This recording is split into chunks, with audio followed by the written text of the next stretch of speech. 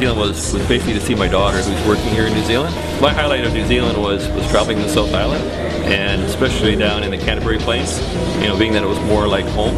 So I really enjoyed the sort of the more rangeland and the less developed farming country in Canterbury. Made a lot of good mates while we were traveling around, and we saw lots of people, and we met, you know, people would just come up and introduce themselves. Really friendly people.